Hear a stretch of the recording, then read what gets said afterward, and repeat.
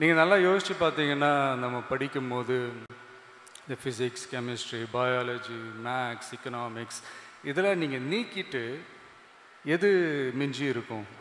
உங்களுடைய கேரக்டர், உங்களுடைய சிந்திக்கும் திறன். அஃப்கோர்ஸ் நம்ம படிக்கணும், எக்ஸாம்ஸ் இருக்குது, மார்க்ஸ், கிரேட்ஸ் இதெல்லாமே முக்கியம்தான். பட் அதை தாண்டி உங்களுடைய கேரக்டருக்கும் சிந்திக்கும் திறனுக்கும் நீங்கள் முக்கியத்துவம் கொடுத்தாதான் அது ஒரு முழுமையான கல்வியாகவே ஒன்று ஆகுது. ஃபார் எக்ஸாம்பிள், இந்த கேரக்டரை பற்றி ஒரு அழகான ஒரு லைன்ஸ் ஒன்று இருக்குது. when wealth is lost, nothing is lost. when health is lost, something is lost. when character is lost, everything is lost. நீங்கள் பணத்தை இழந்துட்டீங்கன்னா நீங்கள் எதையுமே இழக்கல. ஆரோக்கியத்தை இழந்துட்டீங்கன்னா எதையோ ஒன்று இழக்கிறீங்க. ஆனால் குணத்தை இழந்துட்டீங்கன்னா நீங்கள் எல்லாத்தையுமே இழந்துடுறீங்க.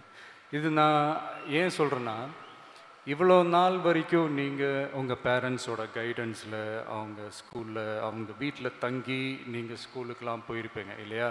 இப்போ நீங்கள் வேறு வேறு ஊருக்கு போவீங்க, வேறு வேறு ஸ்கூல் காலேஜஸில் உங்களுக்கு சீட்டு கிடைக்கும், ஹாஸ்டலில் தங்கி படிப்பீங்க, புது புது ஃப்ரெண்ட்ஸ் கிடைப்பாங்க. ஸோ தடவையாக உங்கள் பேரண்ட்ஸோட கண்காணிப்புலேருந்து வெளியில் போய் வேறு ஒரு லைஃபுக்கு ஒன்று போகிறீங்க. அங்கே ஒரு சுதந்திரம் ஒன்று கிடைக்கும் பாருங்கள். அதை ப்ராப்பராக ஹேண்டில் பண்ணிக்கோங்க ஒரு செல்ஃப் டிசிப்ளினோட.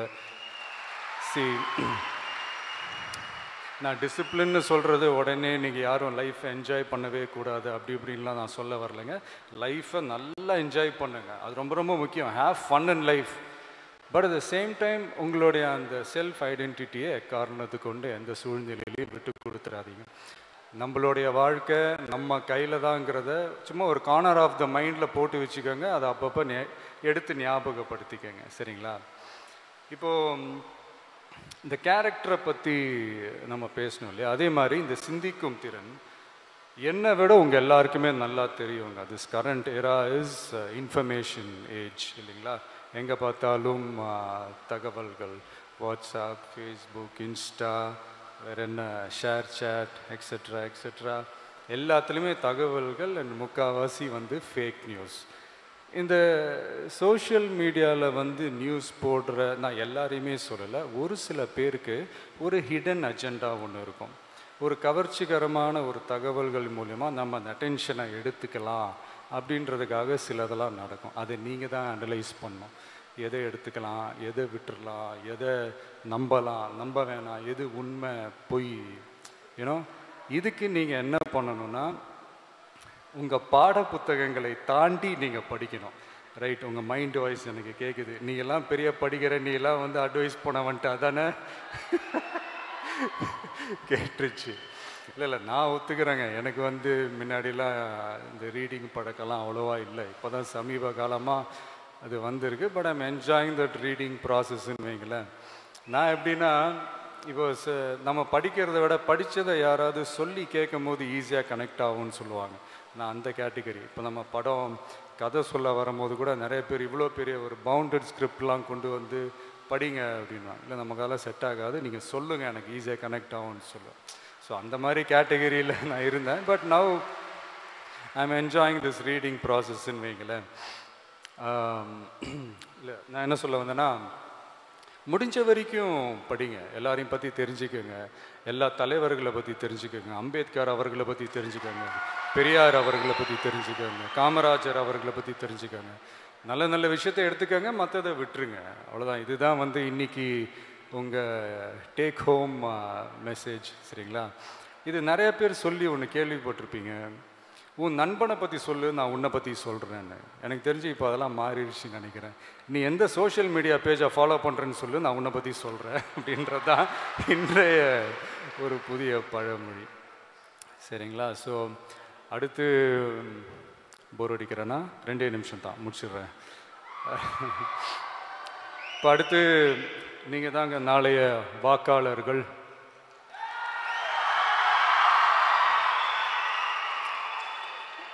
அடுத்தடுத்து புதிய நல்ல நல்ல தலைவர்களை நீங்கள் தான் தேர்ந்தெடுக்க போகிறீங்க. ஆனால் ஆனால் பாருங்கள், நம்ம விரலை வச்சு நம்ம கண்ணையை குத்துறதுன்னு கேள்விப்பட்டிருக்கிறீங்களா? அதுதான் இப்போ நடந்துகிட்ருக்கு. அதுதான் இப்போ நாமளும் செஞ்சிட்ருக்குறோம். இது இந்த காசு வாங்கிட்டு ஓட்டு போடுறது. சும்மா ஃபார் எக்ஸாம்பிளுக்கு சொல்கிறேன். ஒரு ஓட்டுக்கு 1000 ரூபான்னு வச்சுப்போமே. இப்போ ஒரு தொகுதியில் கிட்டத்தட்ட ஒரு 1.5 லட்சம் பேருக்கு கொடுக்குறாங்கன்னா என்ன ஒரு 15 கோடி ஆச்சா? ஒருத்தர் வந்து ஒரு 15 கோடி செலவு பண்ணுறாருன்னா அவர் அதுக்கு முன்னாடி எவ்வளோ சம்பாதிச்சிருக்கணும்? சும்மா யோசிச்சு பாருங்களேன். Just common sense.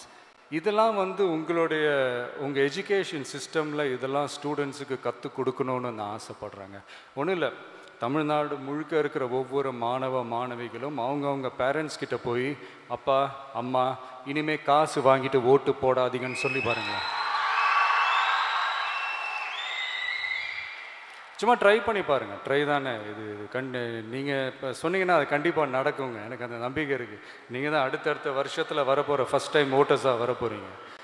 ஸோ இதை நான் ஏன் இதை கனெக்ட் பண்ணி சொல்கிறேன்னா, இது எப்போ நடக்குதோ அப்போ தான் உங்களுடைய அந்த கல்வி முறையே வந்து ஒரு முழுமை அடைஞ்சதாக நம்ம எடுத்துக்கலாங்க. And finally one small ரிக்வெஸ்ட்டுங்க. உங்களுடைய கிளாஸ்லேயோ இல்லை உங்களுடைய தெருவிலையோ இந்த தேர்வில் வெற்றி பெறாத மாணவர்கள்னு இருப்பாங்கள்ல, அவங்களெல்லாம் கொஞ்சம் அப்பப்போ அவங்களோட டைம் ஸ்பெண்ட் பண்ணுங்கள். அவங்களுக்கு அந்த தைரியத்தை கொடுங்க. எக்ஸாம்ஸில் பாஸ் பண்ணுறது எவ்வளோ சுலபம்னு எடுத்து சொல்லுங்கள். தோல்வி அடைஞ்ச நீங்கள் கொடுக்குற தைரியத்தில் அவங்க வெற்றி அடைஞ்சாங்கன்னா அது நீங்கள் எனக்கு கொடுக்குற ஒரு பரிசாக நான் அதை எடுத்துக்கிறேன். ஸோ வெற்றி அடைஞ்சவங்க எல்லாருக்குமே என்னுடைய வாழ்த்துக்கள். தோல்வி அடைஞ்சவங்க சீக்கிரமாகவே வெற்றி பெற என்னுடைய வாழ்த்துக்கள். அண்ட் ஸ்டூடெண்ட்ஸ் எக்காரணத்து கொண்டு எந்த சூழ்நிலையிலையும் எந்த தவறான முடிவுகள் எடுக்காமல் லைஃப்பில் முன்னேறி செல்ல என்னுடைய வாழ்த்துக்கள். நீங்கள் தைரியமாக நீங்கள் நினைக்கிறத தைரியமாக முன்னெடுத்து செய்யுங்க. அண்ட் இது நான் அப்பயே சொல்லணும்னு நினச்சேன். உங்களை டிஸ்கரேஜ் பண்ணுறதுக்குன்னு ஒரு கூட்டம் கண்டிப்பாக இருக்குங்க. உன்னால் இது முடியாது, உன்னால் அது முடியாது, இது சரியில்லை, அது சரியில்லை, இது ஓடாது எல்லாம் சொல்லுவாங்க. பட் அதெல்லாம் எடுத்துக்காதீங்க.